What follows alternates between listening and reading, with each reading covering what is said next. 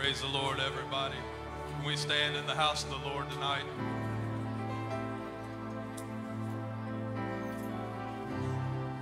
We usually start Wednesday night service with a time of prayer.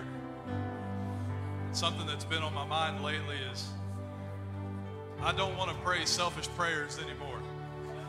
I spend so much time talking to God, asking and begging for things for me, that sometimes I forget that there are all these people around me that are in my life and people that I care about, people that I love about, that need things from Him also.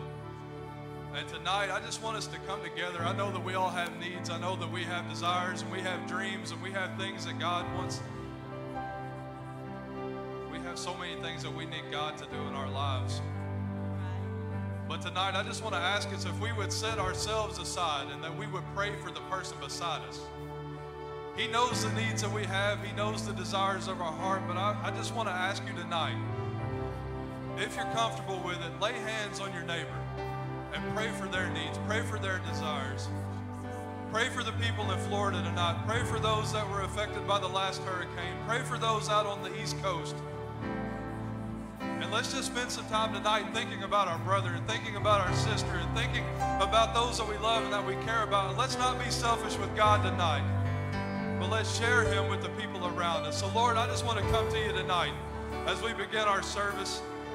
God, I want to pray for the people that are in the path of the hurricane in Florida. God, I pray that those that are still there that couldn't leave, I pray that you would just put a hedge around them, Lord.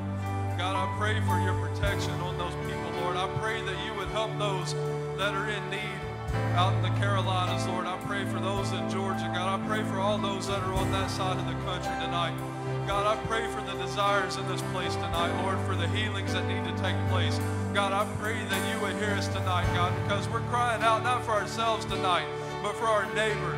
God, I pray for our loved ones tonight. God, I pray that you would just touch this assembly tonight, Lord, that you would just help us to just bear the burdens of our brother. God, I pray that you would help us tonight, Lord, that you would hear our needs, that you would hear our callings for you tonight. God, we love you. We just desire your help in this place, Lord. We lift up our prayers to you tonight. In Jesus' name, amen. Worthy is the Lamb who was slain. Holy, holy is He.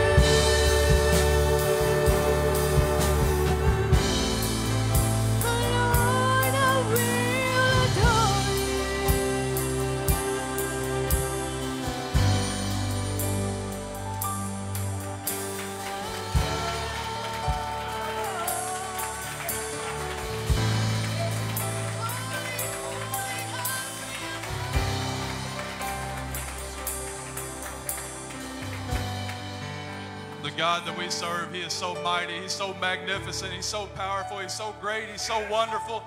He's everything that you could imagine good wrapped up into one package. He is everything, Brother Josh, that we could ever ask for. And he has blessed us beyond measure. He has poured out of the windows of heaven on this congregation time after time after time after time. You look around this place, there is blessing after blessing, miracle after miracle. If he never does another thing, he has done enough and more. I look at my life and I think about all the blessings that he has poured out on my family and everything that he has given to us. And sometimes I just have to sit back and I just ask myself, have I been trustworthy enough to receive everything that he's given me? Is he able to trust me with the blessings that he has poured out? Is he able to trust me with the money that he gives me, with the health that he gives me, with the people that he puts in my life, with the relationships that he creates in my life? Can he trust me with those things enough to be able to use them for the kingdom of God and not just use them for my own personal gain? Can he trust me with the things that he gives me to further the gospel? And tonight, as we think about that, as we go into a time of giving, can he trust us to give back to the kingdom of God? And we have so many ways that we can do that. We've got Givelify, we've got PayPal, we've got Text to Give. We have so many options, Brother Josh. Just pick one and be a blessing. But we have a prayer that we like to pray, a declaration of faith. And if you would pray it with me tonight, let's come together and pray over this offering. Upon the authority of your word I have given, and it shall be given unto me, pressed down, shaken together, and running over. And I am a tither, and I give my offerings. And I bring them today into your storehouse. And therefore the enemy is rebuked, the curse is broken, and I live under an open heaven. You pour out upon me such a blessing that there is not enough room to receive it. We receive jobs and better jobs, raises and bonuses, sales and commissions, benefits and settlements, estates and inheritances, interest and incomes, rebates and returns, checks in the mail, gifts and surprises, bills paid off, debts demolished, and royalties received. My whole family saved and serving God in perfect health and abundance, walking in divine favor and blessing. I am blessed going in, and I am blessed going out, and all that I do will prosper. In Jesus' name, amen.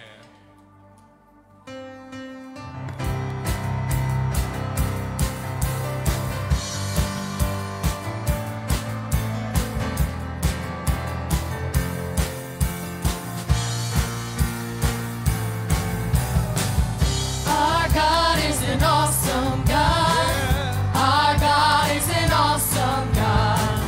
Our God is an awesome God. He reigns. He's an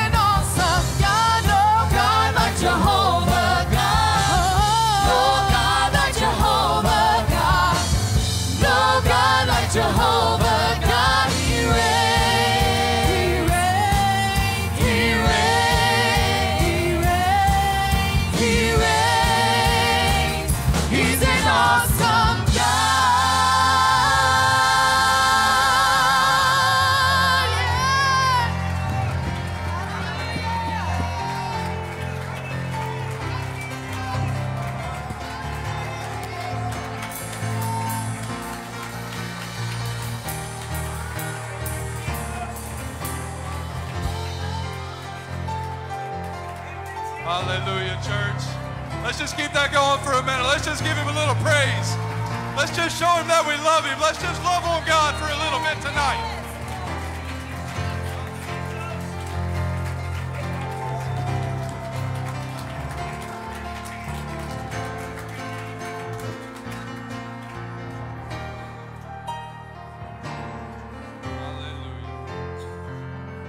Riverbend kids and Riverbend Ignited come up to the front, please.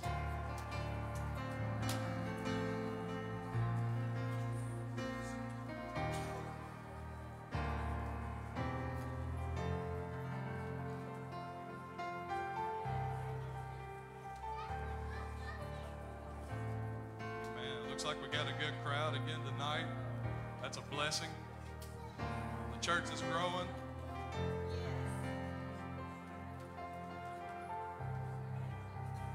If everyone would just reach a hand up here and just help me pray over this good-looking group of young people tonight. God, we just want to pray over Riverbend kids and Riverbend Ignited tonight. Lord, we just ask that you would help us tonight to be a group that can learn, Lord, to be a group that can take the word and apply it to our lives, God. I pray that you will help us just to build on the foundation that you've laid for us, God, to build that faith in each and every one of these young people. Lord, I pray that you would protect them everywhere that they go, Lord. I pray that as they leave this place tonight, when the service is over, God, that they're going to walk out of this place stronger than they came.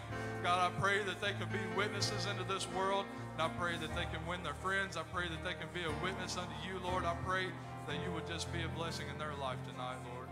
God, we thank you for everything that you do. Thank you for your many blessings. And God, we just want to pray over every one of these young people tonight, Lord. Pray that we learn something tonight. We thank you, Lord, in Jesus' name. Go ahead, Jack. And as they're going back, our pastor is going to come and bring a word. Let's just show him how much we appreciate him tonight as he comes to the pulpit. Thank you, Brother Richard. Well, what about that praise and worship time, huh? Ain't that wonderful?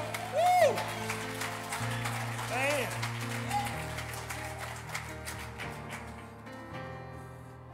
I was hoping they would bust out into one more time, one more round of that. What a mighty God we serve. I like it. I like it. Praise the Lord. Amen. Thank you for coming tonight. It's good to see everybody. And I know I didn't make enough copies tonight. Was it perfect? That's only because some of them didn't take none. Because there's more people here than I made copies tonight.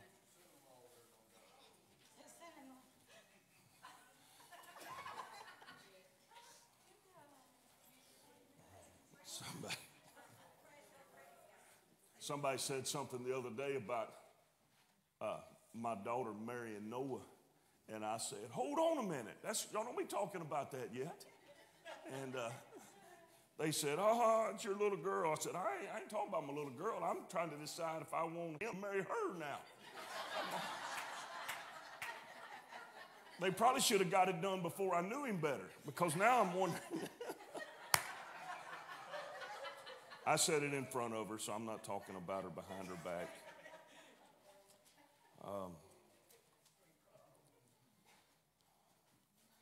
This may be the last night of strategies of a Cretan revival. I feel like I've got a couple things in here that really could be a blessing to us. We will just not really review, but it's necessary to review based upon the way these next 3 or 4 scriptures line up. But God is good.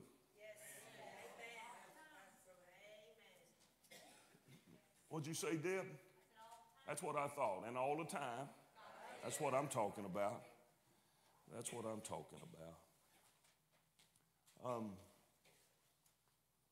Got a phone call today from he's a friend. I can call him a friend. We don't hang out or anything, but he pastors in another community, actually another type of church. But he said, "I just want to get a little testimony from you." He said, "I'm hearing great things going on in New Madrid." And he gave me 3 or 4 instances. And that's great. I'm glad of it. We had 172 in-house Sunday morning. And we're very, very grateful for that. But you better mind your business. Because if people start talking about you, they also going to start watching you. And you better be what you claim to be all the time. Ain't that right, Brother James? He was telling me several months ago, before he ever started coming to church here, Garrison and them were filling potholes out in front of his house. And he went out and said, can y'all come bring some of that up in my driveway? You know, trying to take care. And then Garrison came home and told me about it. And then lo and behold, Brother James shows up at church. So I hope Garrison didn't cuss him out or nothing. No, he won't do that. He better not. I still whoop his tail if he does that. For the grace of God that bringeth salvation hath appeared to all men. Now, that word for, F-O-R, it's not the biggest word in that verse, but it probably has the loudest message in that verse. For is a conjunction that connects the previous statements and exhortations with the following statements and exhortations. So for is speaking of everything we've taught for the last, 5 weeks as it pertains to the things we're going to teach tonight. We've studied and shared that the ministry and purpose of Titus is to preach order into the churches at Crete. The purpose of those that hear is to obey and thereby reflect the characteristics of God's order in their church and their lives. There'll be preaching first. Paul is going to preach to Titus, and then Titus is going to preach to these churches. And the book says you can't be saved without a preacher. You better have somebody preaching truth into your life. Then there will be order. When Titus begins to preach, there'll be order in all the areas that are lacking. And there'll be elders or pastors appointed in every city. The common thread upon which they will preach and order will be brought, elders will be ordained, is the same word. He calls it the faithful word. He calls it sound doctrine. Will at the same time, same message, hear this, preachers and teachers, the same message preached at the same time will exhort believers and convince unbelievers. The reason for this is there are many folks in Crete preaching an empty doctrine, void of submission to the Word of God. An empty doctrine, vain doctrine. Every preaching you hear don't help you. That wasn't good English, but you got the gist of what I'm saying. There are times here when the preaching is more inspirational than transformational. And that has nothing to do with the preacher and everything to do with the receiver. Can I get an amen or something?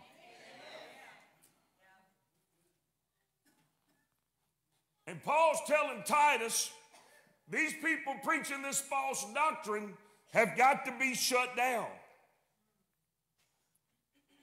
Whether they're removed from preaching or you remove yourself from listening to them, you are not strong enough to continually subject yourself to preaching that is not truth.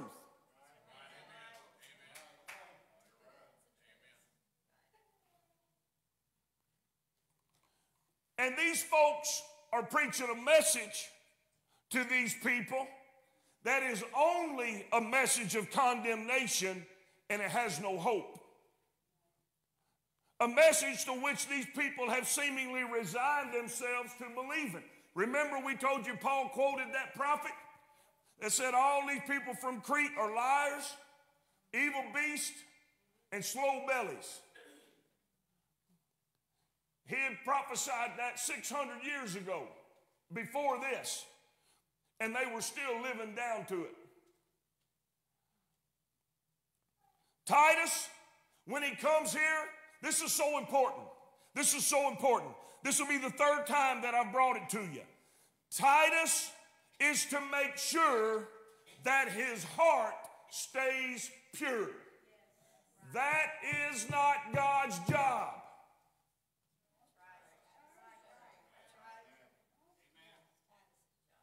It's our job to keep our heart pure. That's because when you have a pure heart, I feel the Holy Ghost just went. When you have a pure heart,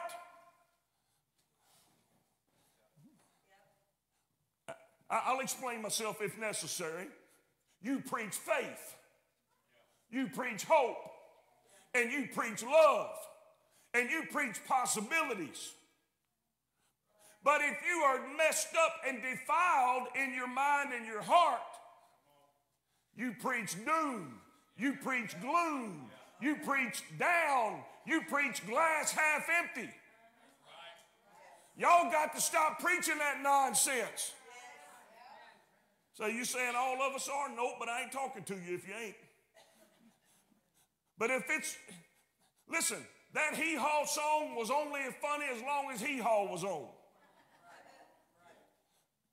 We got people that sing that. That's your anthem. You know, gloom and despair and agony on me. Get rid of that stuff.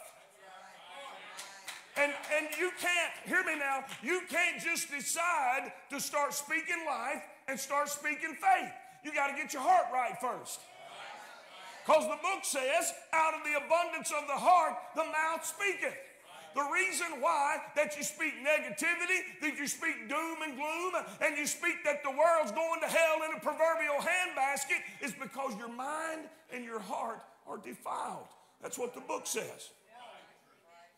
So the first place, if you want to be changed, the first thing you got to do is, I recommend this, I do it quite often. How about Psalm 51? When David said, create in me a clean heart, which basically says, all of this old me has got to die.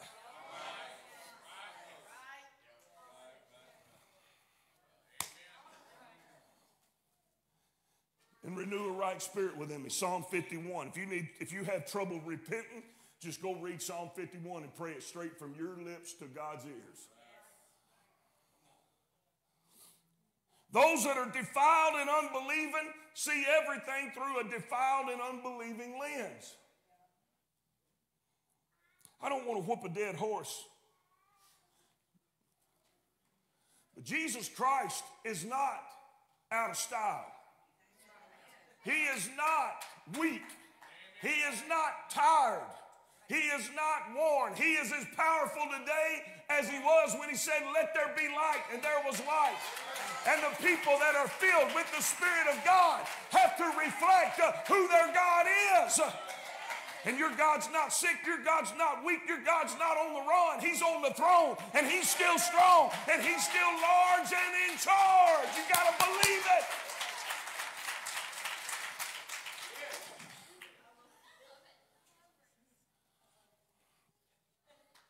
He said, you claim to know God, but your actions prove that you really don't know him.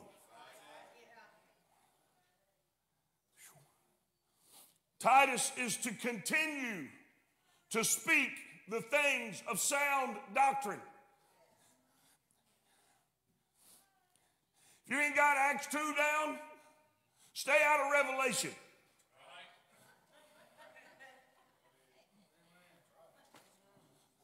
Do I sound like I'm mean tonight, mad or something? I don't want to.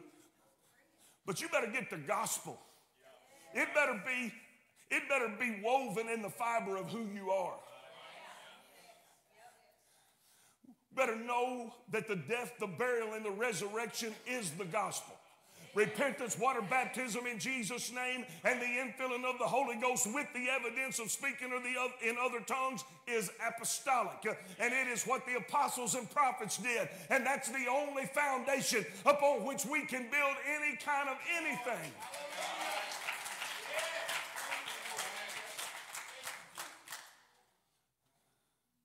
Because that's what's going to save you. If you don't know what Acts 2:38 says, you need to memorize it. And don't be satisfied with 2 and 38. You need to remember 2 and 39 also. And then it wouldn't hurt you to remember 2 and 40. And then while you're thinking about it, you ought to learn 2 and 1 through 4. That's when the church was born. That is when the New Testament church was born. Jesus said, I don't know why I'm saying all this, but somebody needs to hear it. Jesus said that repentance and remission of sins would be preached in his name among all nations, beginning at Jerusalem. And in Acts chapter number 11, when the Jews started getting on Peter for preaching to the Gentiles, he said, what was I supposed to do? The Holy Ghost fell on them just like it did on us at the beginning. You just got a little free Bible study in the middle of a Bible study. But we learned, please hear me. Don't let life get you down where you can't preach the gospel. Titus is to continue to speak the things of sound doctrine, and it is by the content of his message that he will distinguish himself from other believers, from other preachers, excuse me. Remember what that word meant? Y'all remember tower up? Anybody remember when I told you that? Stand out? It ain't because Titus was going to show up with a $1,000 suit on. It's because Titus was going to show up preaching the gospel. The same one that Paul preached to him, the same one that Ananias preached to Paul, the same one that Peter and the disciples preached to Ananias. We're going to get there. We're going to talk about it a little bit more. Titus is to teach, everybody okay? Titus is to teach that the mature men who are believers should be sober. And have y'all figured out yet? Old women supposed to be sober. Old men supposed to be sober. Young women supposed to be sober. Young men supposed to be sober. It's right here.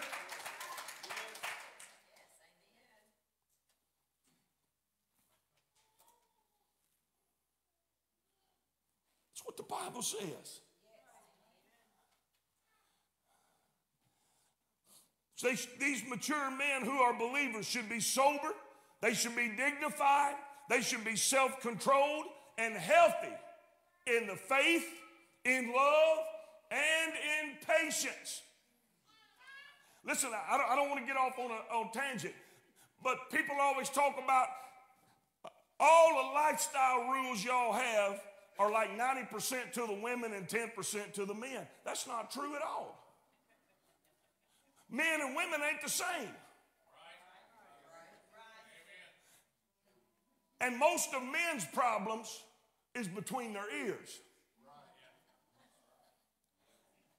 and in their temper. Okay. It's true. It's true. It's how we're wired, to be tough and stuff. I wish they would talk to me like that. Pow, smack them, punch them, hit them in the nose, hit them in the mouth. You know, why do you think the Bible said I would that men would pray everywhere, lifting up holy hands without wrath or doubting? That's exactly what this means right here. Men, we got to be leaders in having healthy faith, healthy love, and I think maybe more than anything, healthy patience. Don't lose your cool and act stupid. Because things ain't going like you think they ought to go fast enough. And don't give in to the pressure to be manly when you should be godly.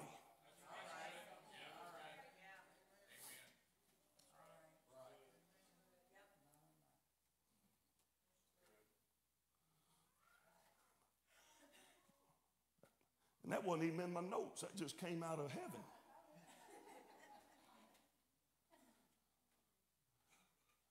Men, we got to be leaders. You got to be healthy in the faith, sound in faith, in love, and in patience. The mature women who are believers. Yeah, I'm sorry I said old women and old men a while ago. Somebody got on to me for that the other day. And the main problem is I feel like I need to say I'm one of them. The mature women who are believers should behave in a manner exempling godly qualities that have been handed down, endured, and proven to be right. Enduring qualities that have stood the test of time. Qualities that have proven themselves to enhance the order that God wants Titus to bring to Crete. These ladies are not to be critical and judgmental of people, speaking things designed to assassinate the character of others. Slanderous, remember? Diabolos, which means the slanderer, which is the same name given to the devil as the accuser of the brethren. Ladies, you can't line up with the devil when it comes to talking about people. I don't know if it's good or not, but it's true. They too are to stay sober and teach wholesome things. Their students will be young women or men, less mature believers, whom they will also teach to be sober. They will teach them to love their husbands. Y'all remember we talked about that last week? Butterflies don't teach you to love your husband.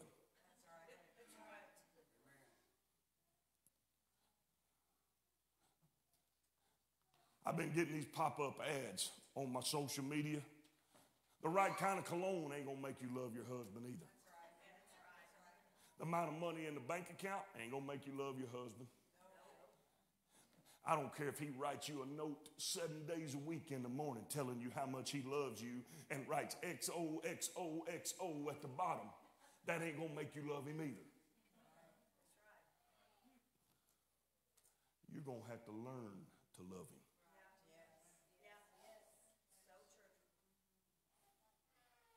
That's what the book says. You got to be taught to love your husbands the right way, and you got to be taught to love your children the right way. And loving them the right way is not excusing everything they do and blaming it on somebody else. Man, I'm on a roll tonight. It's on like a pot of neck bones. Look here. I prayed about this. This is heavy on me. This is powerful. We're about to get somewhere too. I'm just telling you what happened before the 4. Look here. They will example and thereby teach a lifestyle that reflects true moderation or balance as determined by God. This will be revealed in them being discreet or having self-control. They will be pure, focusing on doing what God has trusted them with rather than what others are not doing the way they're supposed to. They will be good. And the word says obedient to their husbands. And I've taught you, I will teach you if you decide to get married and you go through premarital counseling, which you will do if you want me to do your wedding. Oh, I've been threatening to retire from the wedding business. Obedience doesn't mean, ladies, that you are his slave or his servant. The word means you trust him to lead your home. It's not a subservient. If you've heard me preach any at all, you know I don't believe that nonsense. That me, Tarzan, you, Jane, and I carry a club and you stay home barefoot and pregnant, that's stupid. That's not biblical. That's not biblical at all. I read it in the bread. You should have read it too. The Bible says I'm supposed to love my wife as Christ loved the church. That's a big deal. You know how much he loved the church? He gave his life for it. I'll make you think, woman, get me something to drink. You better not do that nonsense around me. I'll call you out in your own place, at your own house. Not only that, my kids will call you out. True story. If you show up at my house and treat my wife like she's your servant, you ain't coming to my house no more. Ain't that right, boys? You ask my boys about it. That's true statement. I ain't making it up. The young men are to also be exhorted to sobriety. Their lives, does anybody remember why we're supposed to be sober? It is not because drugs and alcohol are bad. It's because you can't think straight on drugs and alcohol.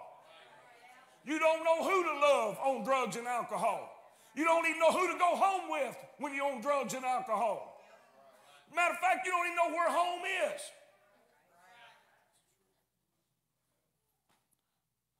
And if somebody, you're going to get this, tells you, man, I don't think there's nothing wrong. Jesus drank wine. You could take him to Titus. And then you go look in medical facts and find out what one beer does to you, what one glass of wine does to you. One glass of wine will end you up in the hoose gal. And everybody calling you Otis. It will. Right place, right time, right stuff. You got a little sickness in your body or something. Alcohol goes to your blood. Say, man, I can drink everybody under the table. That's the craziest thing. Why do you want to? Better be good. I'm on a roll, Kevin. Yeah. Trust me, they don't want to have that argument with me anyhow. All right? Jesus was not getting liquored up. Okay, period. But Titus, have you ever seen a book that said so much about being sober as this one? Anybody? I started to say old again. Mature men, be sober. Mature women, be sober. Young men, be sober. Young women, be sober. Kids, too young anyhow. Not really, you still get it, but that you heard me. The young men are also, God mercy, exhorted to sobriety. You're supposed to live your life as an example, a pattern of the work that God desires to do in somebody. Young men, we're supposed to be examples of what God wants to do in somebody's life and live accordingly. They are to be adamant regarding keeping the doctrine pure. They are to be dignified. Y'all know, fellas, that's what the mature men and the young men. Act like you got some sense. Okay. Without guile, ain't no room for shady in a child of God. Mm-mm. These men are to speak in a way that offers no opportunity to condemn their character. Why does it matter if your character is condemned? Because you represent Jesus. And if you don't be who you're supposed to be, then they are validated in saying he's not who he's supposed to be. Then, I didn't teach you this, but it's in there. I'm just going to hit it real high. If you work for somebody, your work should reflect the operation of the Spirit within you, not whether you like your job, like your boss, or like the people you work with.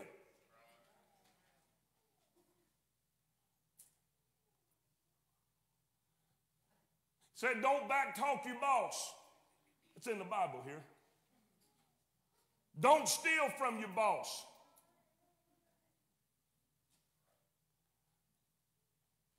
But show faith in God on the job. And that will be what you're known by. Don't be the troublemaking employee, the rabble-rousing employee. Don't be the one that constantly telling everybody you don't make enough money. You're working hard and they're getting rich. Oh, I hit a clunker right then. I'd say I'm in the Word. He said, I want to bring order. And order shows, I feel the Holy Ghost so strong in this place. Order shows up in every area of your life. Every area. It's supposed to. Wasn't no time Jesus wasn't Jesus. Matter of fact, he was just borderline disrespectful to his mother and daddy when he was 12 years old, Brother David, because in his mind, they shouldn't have expected anything else. You know who I was. You know who I am. Don't you think I should be about my Father's business? I got a message brewing about that. All these things I just touched on. Is everybody with me? I feel like we're distracted a little bit tonight. Is everybody with me? Everything I just covered comes before 4.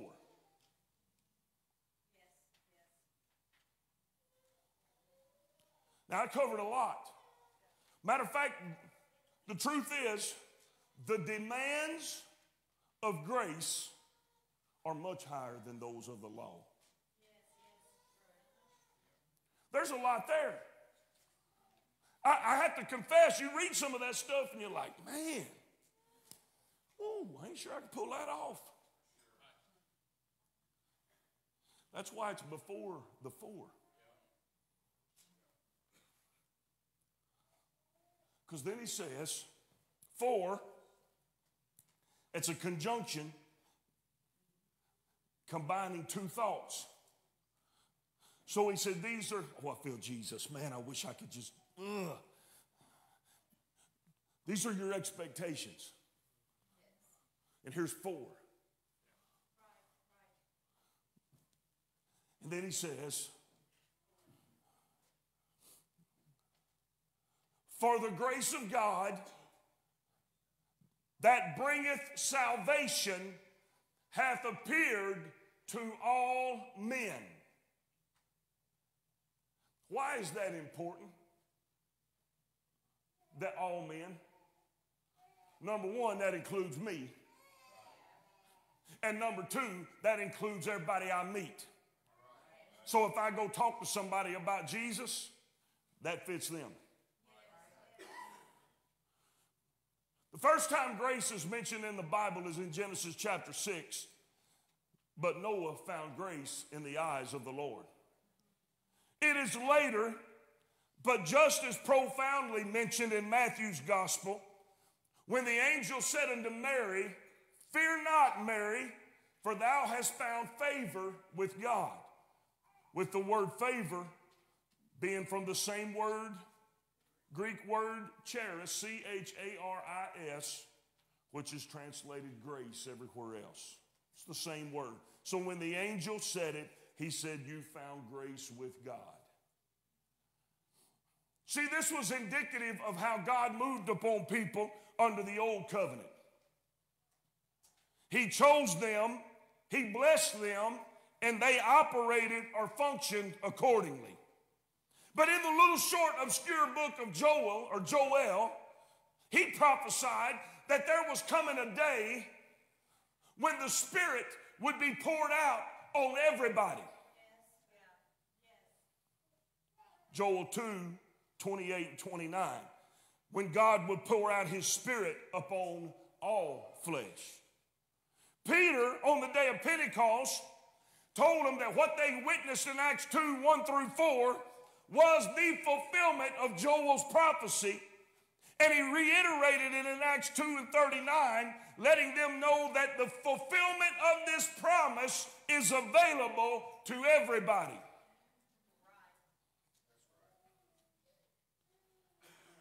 Paul, in his exhortation to Titus, and in light of the clearly defined attributes I just listed to you that must be birthed, nurtured, and repeated, that's what discipleship is. Something's born in you, something's nurtured and brought to life in you, and then it's repeated. Remember? Come on, y'all got to remember. Paul said, whatsoever things you've learned, seen, or heard in me, do them. Okay. Do y'all feel the Spirit in here? Oh, I feel the Holy Ghost like, man, I feel like the Lord has got like something special moving in here tonight. These attributes that must be birthed, nurtured, and repeated in the lives of everybody that Titus will minister to, and they in turn will minister to others, offers this: the grace of God that bringeth salvation. Now that's a reference that all New Testament believers hear and understand, right? They know that salvation can't be known, understood, or definitely received without the grace of God. Ephesians chapter 2 tells us, for by grace or faith are you saved, and that through grace, or that through grace through faith, not of yourselves, lest any man should boast. It's the gift of God. They know, believers know, that this salvation that you've been blessed to experience came to you because of the grace of God. You didn't earn it. You didn't deserve it. You weren't born in the right family to have it. But God loved us so much that he came down and he gave us an opportunity to be saved. It's his idea. It's his plan. Without him, we had no hope. Ephesians also says you were strangers to the covenant of promise and without hope. It cannot be earned. It cannot be bought. It cannot be inherited. It only comes because God so loved the world that he gave his only begotten Son, that whosoever believeth in him should not perish. You see, Brother Shannon, we were going to perish without grace. We were damned, had no hope without grace. It is because of God's grace. I'm going to slay some sacred calves tonight, so get ready. It is because of God's grace that we all have the opportunity to be saved. We are not automatically saved because of grace. But we have been shown the way of salvation because of grace. The grace of God that bringeth, what's ETH mean? Keep on bringing. Salvation hath appeared to all men. Now, does that mean that everybody's saved or that everybody has the opportunity to be saved? Opportunity. I've taught you this before. I'll reiterate it again. Noah found grace in the eyes of the Lord. The Lord told Noah how to build a boat, told him what to build it out of. He told him how big to build it. He told him how to design it. He told him to put a window at the top and a door in the side. But Noah wasn't saved till he went through the door. He could not hang out there and say, I'm the boatman. I am the man who built the boat. But he had to go in the door. See, grace was an opportunity. I know that doesn't line up with modern popular religion, but it's true. Grace gives you the opportunity to be saved. Look at this. I want you to think with me. Not only does grace offer you the opportunity to be saved, grace continues to work in our lives, helping us to obey the leading of the Spirit into that abundant life for which Jesus came. Paul is declaring to Titus, I want you to stay with me now, the same grace whereby you were given the hope of salvation gives you the same hope to become and or be a mature believer who teaches immature believers how to find and function in the order that sin stole from us. Grace does not simply download salvation to you. Grace does not download maturity to you. But it offers hope that these words of exhortation can be realized in every one of us. Just as we have to believe and obey in order to be saved from sin, we have to believe and obey in order to live free from sin and in the power of the Holy Ghost. Grace, stay with me now. I know this is a lot, but I want you to get it. Grace enables, empowers, and opens the door so you can accomplish everything God desires for you. The same grace that gives you the opportunity to be saved gives you the opportunity to become perfect in the eyes of the Lord. Grace, I want you, y'all got to stay with me now. I don't want to lose you because I prayed and struggled over this. The truth is, Brother David, I don't want to get lost myself. So, grace, as I'm describing it now, is a teacher. The same grace that offers the hope of salvation is a teacher. And it teaches us that first, denying ungodliness and worldly lust. I got to let you know this. It may be on your handout. I typed way too much tonight. And I know y'all were scared when you saw it. It was near about 2 whole pages. It's all right. Denying is not a supernatural word. It's a word that denotes a decision must be made. Denying is not God's job. I've heard several people say that we're living sinful in any number of ways. I prayed for the Lord to take that away from me. And he didn't do it, so it must be okay. I've heard it many times, not just once, many times. First thing grace teaches you, oh God help me. The first thing grace teaches you is deny ungodliness and worldly lust. I looked up deny. You know what it means? The definition to denying, refusing to be identified with. Ungodliness. I want to dig down here, but I don't have time. It is a refusal to honor God. Grace says, deny ungodliness, and worldly lust. Those passions are desires that belong to the world, that come to me from the world. I don't have time to dig on it, but let me tell you, the Lord's Prayer. 2 things he says. Lead us not into temptation. Deliver us from evil. Does anybody remember what I taught you that was? Lead me not into temptation is when my stupid self wants to go places, do places, see things that I don't need to. Things that I'm attracted to.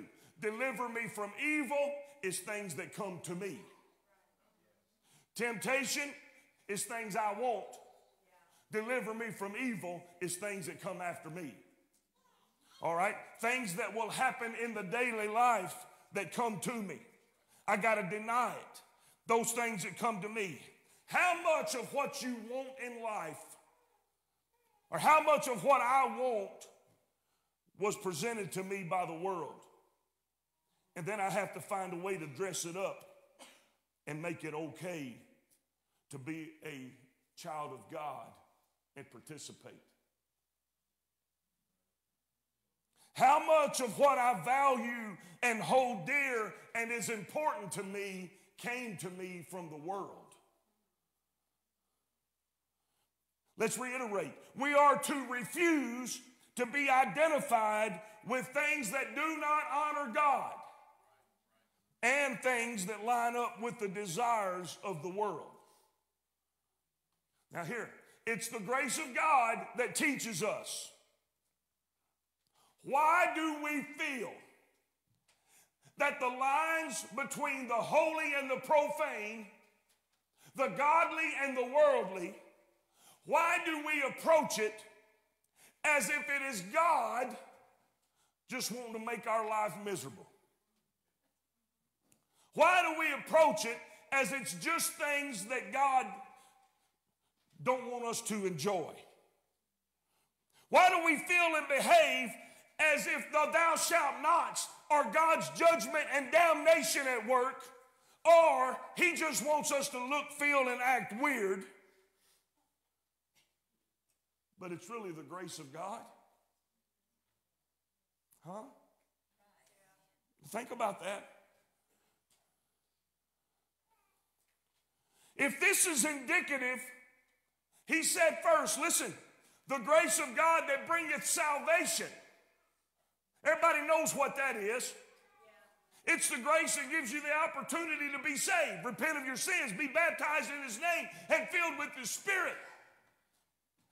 Hath appeared to all men, teaching us that denying ungodliness and worldly lust, that we should live soberly, righteously, and godly in this present world.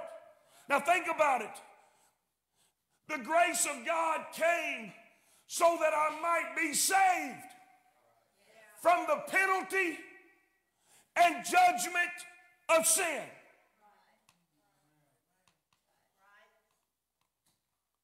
So what is grace trying to save me from right here?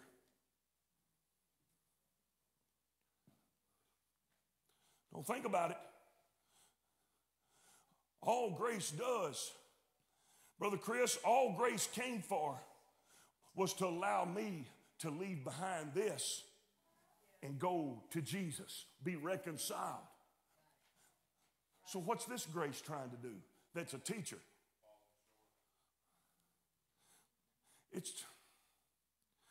Think about it. What do you think this does?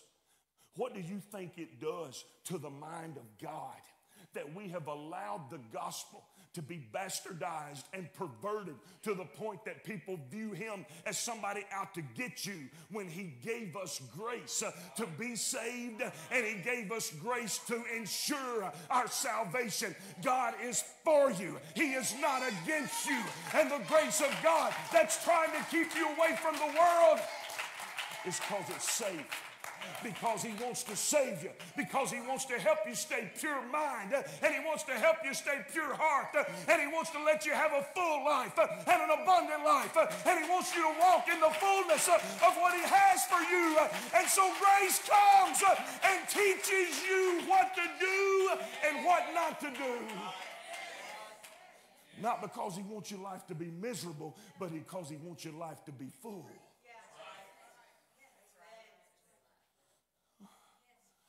Think about it. Think about it just a minute. We've been talking about, we're going to talk about it Sunday. Now, maybe not in this one, but in the next one. The Bible talks about identifying with the sufferings of Jesus Christ, who for the joy that was set before him endured the cross.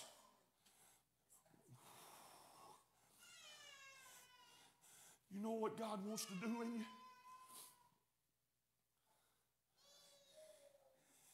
You're going through what you're going through because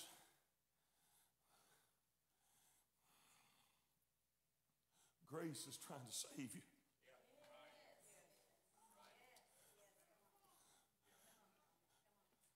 Brother Cody, it's teaching me how to be an overcomer. But I can't learn how to be an overcomer unless I overcome some things. But somewhere in our thinking, we got in our mind that it was all going to be in a shout at Sunday. Like, woo! Think about it. How many people have got tore up from the floor up on Sunday night, and you woke up Monday morning and you was exactly the same as you was the other day? And you felt flawed, and you felt like something was wrong with you, and you felt like that maybe you just really didn't even have nothing in the first place. No! You see, we're still human, and we need grace to help us leave behind the trappings of a carnal man's life and step over into that Jesus said, I am come, that you might have life and that you might have it more abundantly. Here's the deal, is we want new trucks and we want new cars and we want cool shoes and cool purses and cool clothes and the latest and the greatest, and you were only put here to bring somebody to Jesus Christ. Oh, come on now. You see, we're striving for the wrong things. We're striving for corruptible things. We're striving to be accepted by a world. Think about this, that without us is going to hell.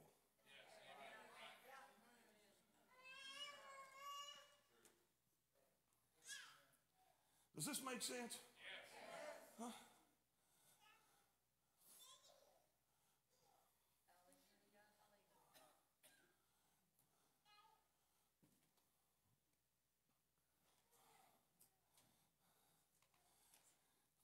He said, deny ungodliness and worldly lust so you can live.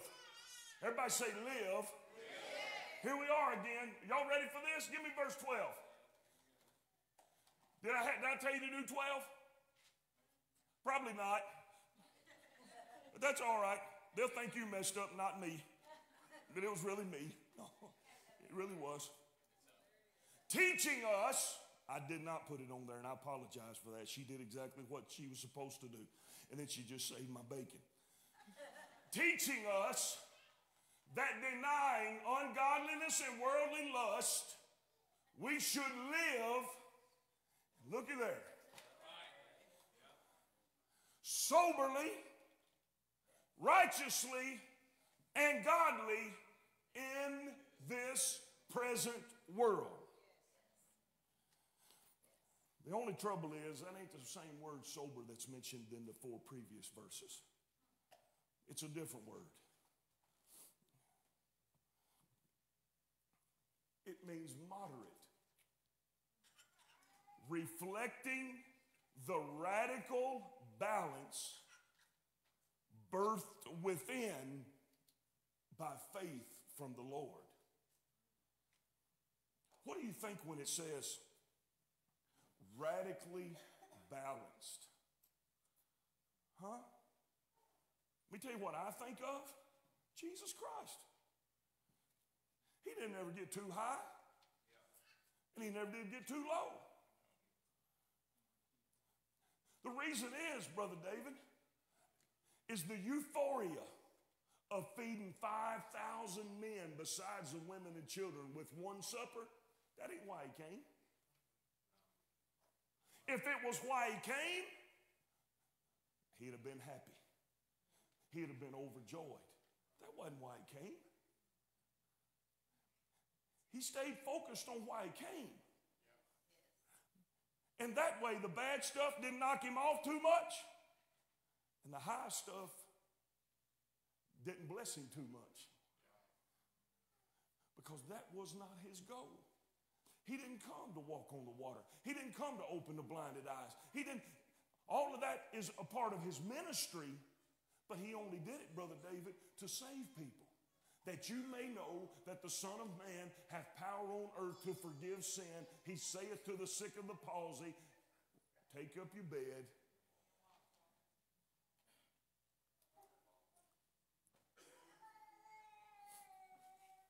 How many times, one time in Jesus' ministry, did he deliver somebody and told them to go tell everybody about it? One time, Legion of Gadara. The only time that Jesus said, delivered him from all them devils, and then he said, you go tell everybody what's happened to you. Everybody else, he said, keep that on the down low if you would. The reason was that radical balance. Okay. All right. Look here. I'm like down to the last half a page. Righteously. I think if you be honest with yourself, this word righteously right here has the opportunity to change your world. Look what it means. Judicially approved by God.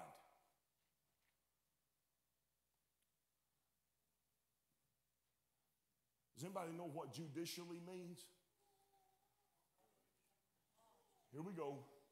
It came before him. And he determined if it was right or wrong. And this righteous living is living a life predetermined to be righteous by God. So all these things that we want to do, that weigh us down, that tear us up, I've been there. What in the world was I thinking? Why did I do that? Again, here I am again, got to start it all over again. The Lord already brought that before his judgment seat and said, don't need to be doing that. We knew better. He'd already declared what's righteous and what's unrighteous. Y'all don't want to hear this. In this present world. That means in this age we live in.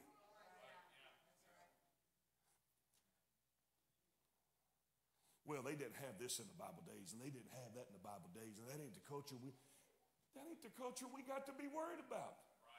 Say, well, they don't do that in Africa. You don't live in Africa.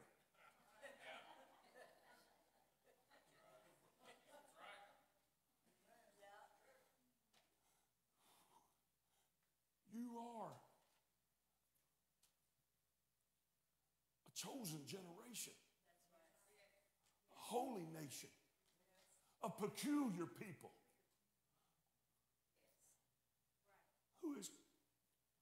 You're supposed to show forth the praises of him that's called us out of darkness to this marvelous light right now. There don't need to be a new Bible. The principles of that Bible work today.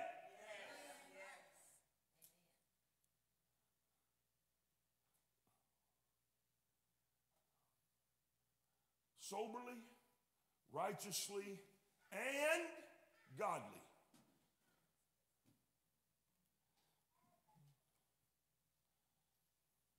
Word godly means inwardly devout or pious. That's an old word. Anybody familiar with that word, pious or piety? It's an antiquated word, but it means you are marked by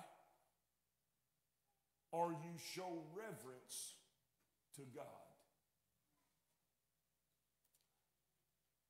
Who will take on the mantle of being what's pleasing to God, representative of God, and effective for God today? Who wants to live a life that reflects God's creative order? You see, everything grace is trying to do is to bring us back to what we were made for in the first place. And the first thing grace has to do is get you changed. Where you repent, which means I'm sorry. It doesn't mean just I'm sorry. It means I will be different. I will be changed. I will not live this way anymore, but I will turn around and I will follow Jesus in everything.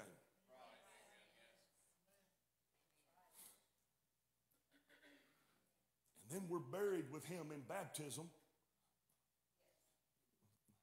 because all that junk that I died out to had to be buried for the remitting or the washing away of my sins. And neither is there salvation in any other, for there is no other name under heaven given among men whereby we must be saved. Now hear me, I'm not throwing rocks at anybody, but that's why we don't baptize in the name of the Father, because Father ain't a name. And we don't baptize in the name of the Son, because Son ain't a name. And we don't baptize in the name of the Holy Ghost, because the Holy Ghost ain't a name. But the name heaven recognizes, and the name hell recognizes, and the name that my sins recognize.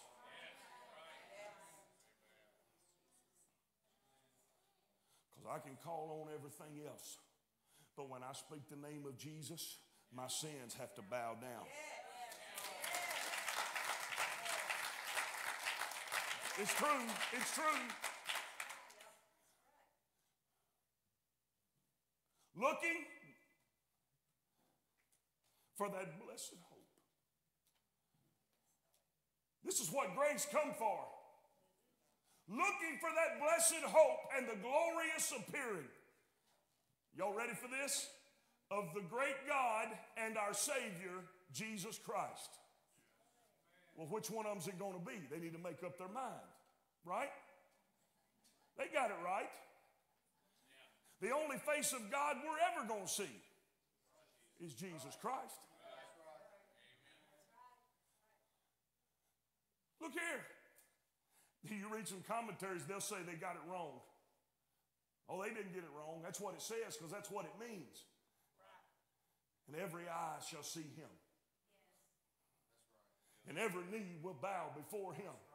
And every tongue will confess that Jesus Christ is Lord, to the glory of God the Father. It says they that pierced him are going to see him.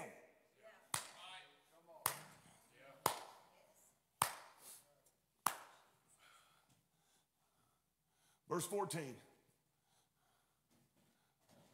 who gave himself for us, that he might redeem us from all iniquity, and purify unto himself a peculiar people, zealous or excited, enthusiastic of doing the right thing, good works. Last verse, we'll bring it home. Hold up. Here's what he says to Titus. And in case you were so inclined to wimp out, chicken out, get frustrated, get angry, Brother Shannon, we're right back where we started. These things speak and exhort and rebuke with all authority. Let no man despise thee. Why is this the concluding verse? Because it started with the word, it's maintained with the word, and it's going to stay with the word. And the book says, let God be true and every man a liar.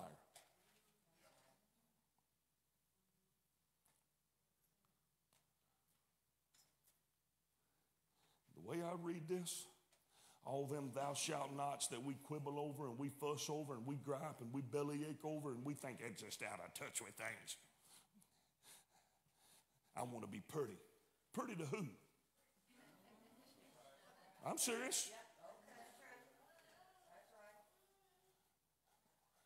I know that we like to gauge things off attractive, but you wasn't put here to be pretty. You wasn't put here to be cool. You were put here to be holy. And you were put here to be holy so you would be positioned to make a difference in somebody else's life. Because, Brother David, grace is not in our life just so we somehow manage to squeak through the pearly gates on the resurrection day. We got grace to be called out of darkness, to be saved, to be regenerated, to be born again. And the same grace continues to work in your life. Not so you can make it, but so you can make a difference in the world that God put you in. The grace of God that bringeth salvation hath appeared to all men. And sometimes it shows up in us. Sometimes it shows up in us. Stand with me if you would.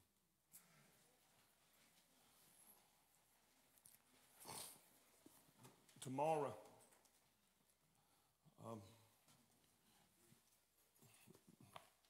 when it was all said and done, you gave $2,500 cash offering, actually $2,499. So whichever one of y'all kept on squeezing a hold of George, you should have turned him loose. That was the Lord working on you. But when it's all said and done, we're going to pay. Tomorrow, I am leaving to head over there.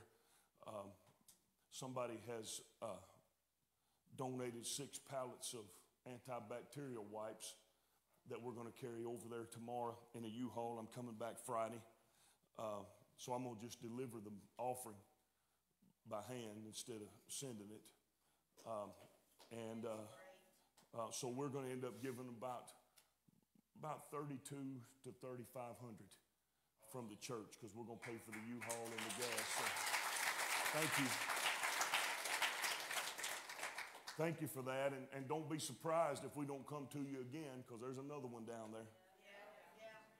And as long as God keeps blessing us, we have to assume He blesses us to be a blessing. You have to assume that automatically. So, Brother Damesworth's son-in-law works at a place that makes those antibacterial wipes, and they're making them right now. And we're going to pick them up tomorrow afternoon and carry them over there. So desire your prayers for traveling safety. I'm sure the interstates are packed with people coming out of Florida and what have you. But thank you so much for giving. I couldn't be more proud of this church and what you're learning, what God is doing in your lives. It's a blessing. It's an honor to be a part of the Riverbend Pentecostals and serve God. So with that being said, what do we got? If you want to make a pumpkin, you better get it out there quick, because they're already putting money in them jugs. And them are the neatest little things out there. And Sister Ashley made one of herself and put poor old Bob's name on it. I just can't believe that. I thought that just does not look like Bob Ross. That looks just like. I'm just teasing. But them are great. I like all the effort that's been put in them. And I saw one that they made for Sweet Aaron. And God's good, folks. He's good. Josh, come here, buddy. I've been weighing this all night. Come on up here with me. Josh was with us last week because he's at Teen Challenge right now. And he's not supposed to be here tonight. But Josh's wife passed away Sunday. And she's been here with us before. She's been to recovery before. And Josh is going to need us, folks. She passed away Saturday night. And Josh showed up here last Sunday morning. And Brother Richard mentioned this, but I was so excited because every man over there that knew him said, "Hey, Josh, it's so good to see you." We hugged him and we loved him, and God was being good to him. And he's still good to him. But would you help me pray for Josh and his family?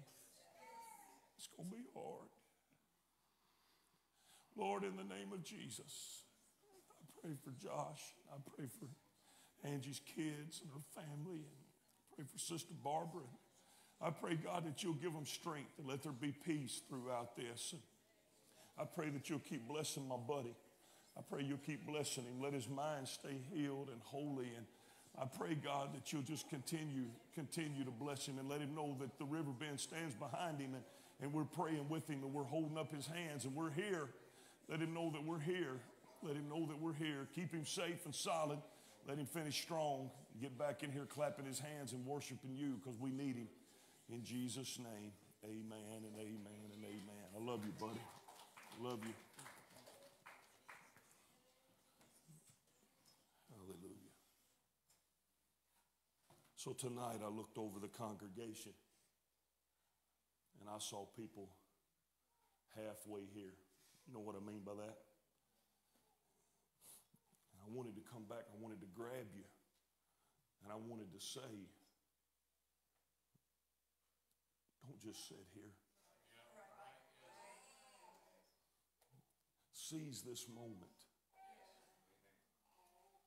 Because none of us are promised tomorrow. The Lord may not come for 1,000 more years for the rapture. But we already know he's coming.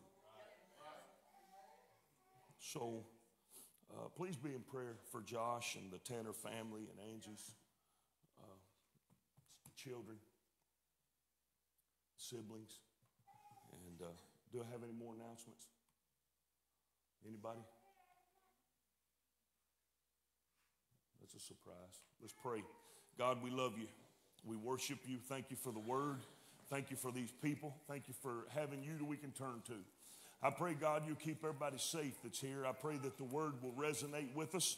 I pray that the word will torment us if necessary. Wake us up, speak to us, minister to us, God, as we continue to try to be more like you and less like us. Keep everybody safe going home. Leave us back here next time Sunday in Jesus' name. God bless you. You're dismissed.